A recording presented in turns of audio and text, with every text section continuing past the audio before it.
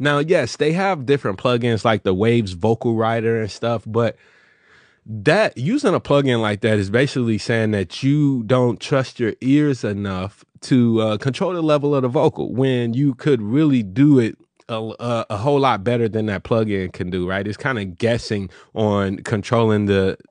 I'm also a big fan of multi-band compression, right? Because it's just like we kind of thinking about looking at the individual pieces of a clip, how one section could be too loud.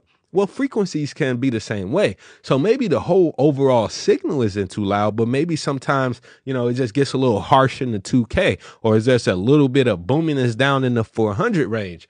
Whenever that happens, on occasion, I don't want to just scoop those out altogether, but allowing me to use multi-band compression to control those frequency bands, it just gives my vocal or whatever it is that I'm mixing a lot more natural characteristics as we going on. So